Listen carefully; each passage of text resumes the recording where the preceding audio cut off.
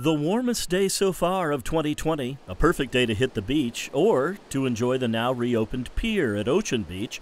And that's just what thousands of people did on this Tuesday. I just have felt housebound so long, I can't wait to get out. It was wonderful today.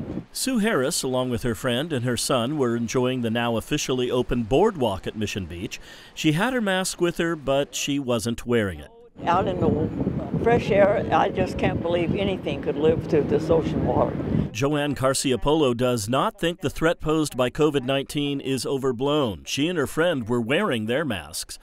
But like Sue Harris, they were enjoying the day too. To be honest, tomorrow my sister-in-law and I are going to come out and do bike ride along the bay that I miss so much. I used to come out on a weekly basis and looking forward to that a lot.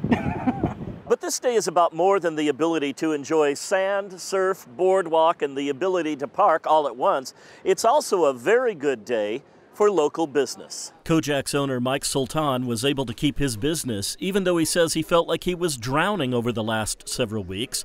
Now he's hopeful. I think we can make it finally, with this opening. A lot of stuff for the parking lot, the boardwalk, everything. But the EMS medical director for San Diego Fire and Rescue says everyone should remember the virus is still here and it's still spreading. But we know that viruses often come in waves.